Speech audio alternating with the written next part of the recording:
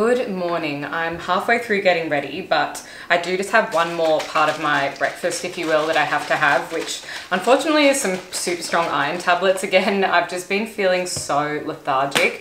Jazz and I actually went for a little walk on the weekend and I literally almost passed out. I was just feeling so dead-legged and like very overall fatigued. And if you kind of suffer with anemia or just iron deficiency in general, you'll know the exact feeling that I mean. And I had been taking iron tablets daily, but they're obviously just not strong enough. So I've gone and got some blood work done and I've been recommended these other ones. So I thought I would just show you because I normally take the liquid iron. I feel like they mess with your stomach a lot less, but my friend who's a doctor recommended these, Maltopha, and you don't need a script or anything, but obviously you should take this stuff unless you need it. And I am just going to take 2 every second day with some orange juice for the vitamin C for the rest of this week until I feel like I'm a little bit back on top of things, because I sort of did some really light at home training last week after getting back from Egypt and my stomach was not okay for the whole of last week. I was still getting so sick after every single meal, so I ended up doing a little bit of intermittent fasting just to give it a break, and now I feel a lot better in that regard. But I still feel like I've got this throat thing hanging around and just generally run down, which I definitely think can kind of come along with the iron deficiency. So I just want to get on top of that. But this week I also started at Performer Pilates, and I'm actually just doing a 1-week trial at a new studio called Core Plus, and I thought I would give that a go and see how it went. So I've done 3 classes so far, which I really liked, and next week I'm thinking I might drop down to like a Good Life or something and just kind of have a look at maybe joining a gym instead, so I can keep doing my form workouts from the app, but also just have the option of like going and doing a normal gym thing. And I have to say, I already feel like it's doing wonders for my body, not stressing it all the time by doing BFT with like the hardcore cardio and like really heavy weights. So stay tuned for that, I guess, but I'm just gonna take these and then I'll finish getting ready.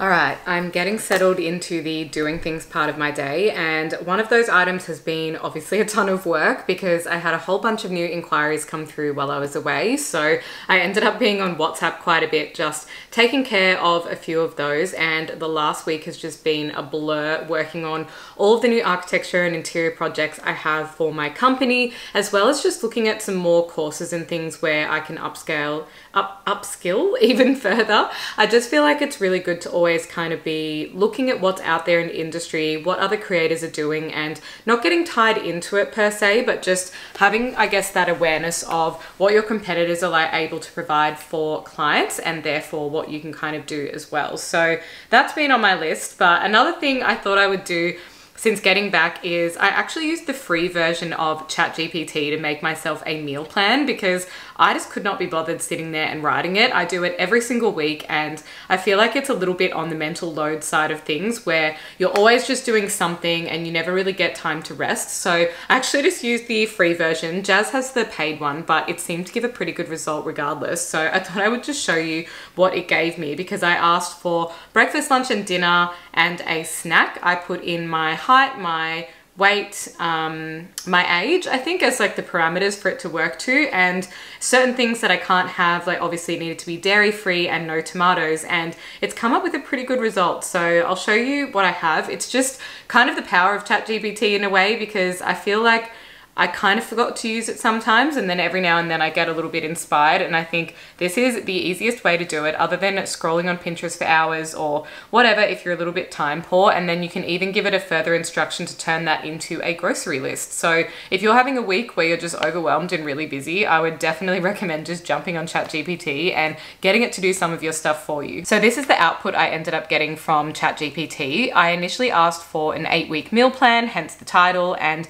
it's kind of broken it down day by day. It also gives me a total amount of calories because I'd asked to be in a slight calorie deficit. So if you do exercise, it's also important to kind of pop that in there. Otherwise it might not give you enough food, or it'll give you too little or whatever. Sorry, too much or too little, whatever it is. But I've broken it down day by day here, and there's just a bunch of different options like overnight oats, avocado toast, green smoothies, stir fries, all of that stuff that I would normally eat anyway. And I just thought this was a really quick and easy way to get a holistic sort of diet and menu going. And I've also asked for it to be slightly repetitive too, in the sense that I would make the same lunch twice, the same dinner twice, so I don't have to buy a crazy amount of ingredients because I am just a one-person household unless Jazz is coming to visit. So yeah, I just thought I would show you that because it saved me a lot of time this week. I thought I would just show you this dress super quick while I'm here as well, because it's not exactly dress weather today, but it is nice and warm in my apartment because I've got all the doors and windows shut. But this one was just from Dish, and it's because so many of the girls on the Egypt tour had outfits from Dish, and I always just forget to shop there because I used to shop there when I lived on the Gold Coast years ago, and it was a lot cheaper back then, and now it is like getting towards medium to high sort of pricing. But I actually just jumped into their sale section because what I was specifically looking for was a midi length white linen skirt, which I did actually get, but I haven't actually unboxed it yet. It's just in here, but I'll pop an image of it here for you because it's a little bit too hard to show. But I ended up getting this in white and black, and I got a size 8, which fits really nicely because they have like an elasticized bit on the back of the waistband that is really, really comfortable. But I got 2 skirts, a top, and this dress for $300 in total because I bought them all from the sale section. So hot tip, if you're wanting to buy some Dish things, they actually had quite a lot of nice pieces that were a little bit last season put into the sale area.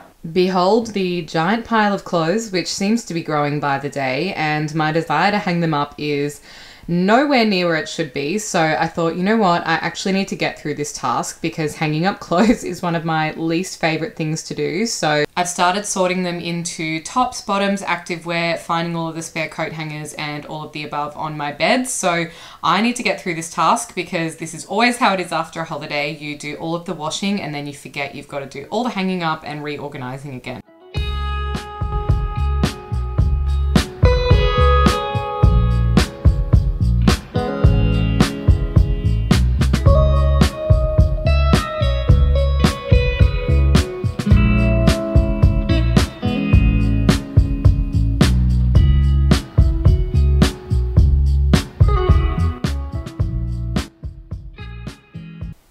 Done. All the clothes have now been hung up and I'm gonna go and make some lunch. This is what I'm having for lunch today. I actually had the same thing yesterday, so I'd already got the cooked turkey and chopped it up and popped it in my refrigerator.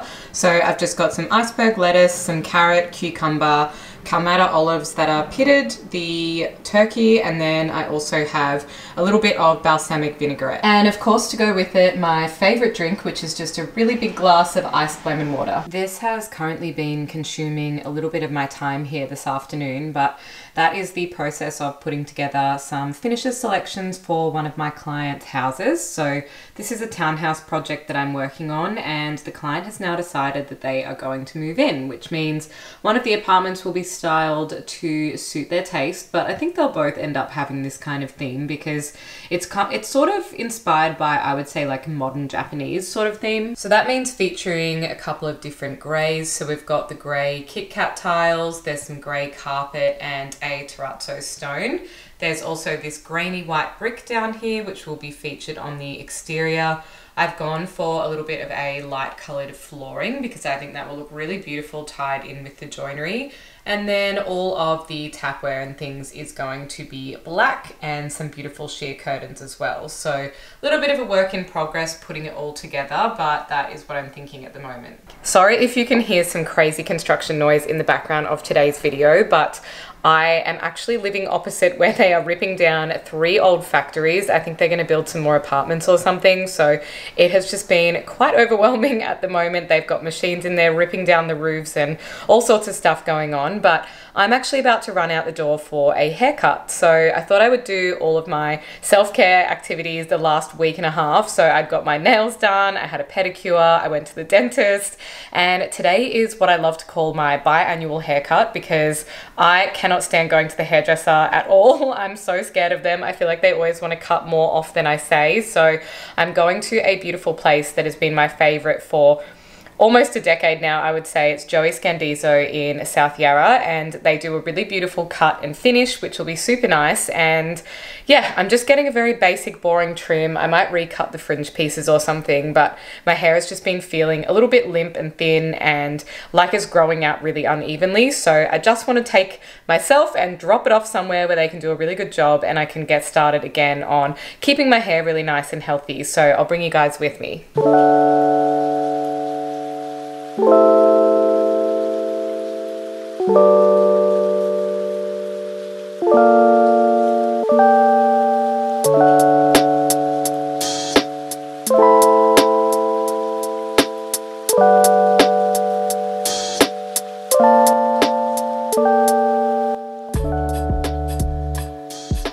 My hair is feeling so nice and refreshed now. I had to walk outside in the wind, so it's looking a little bit crazy, but it was really nice. I just got a trim and my fringe pieces recut, and then I also let them put some strengthening bond through my hair as well. So it did cost a little bit extra, but I just thought it would be worthwhile because it was actually quite dry and damaged from the water over in Egypt. I feel like it was just ruining everyone's skin and hair. So that's a nice little update, and I might even just drop in and get another one before Christmas just to make sure it's still growing and keeping growing out at the same length instead of just growing all uneven like it sometimes does. But I think I might just go for a late afternoon walk now. It is at the point now in Melbourne where it doesn't the sun doesn't really go down until like 7:30, 8 p.m. So it's about 6 o'clock now, and I was thinking I might just do a little walk before dinner and then I'll settle in for the evening and watch some Netflix.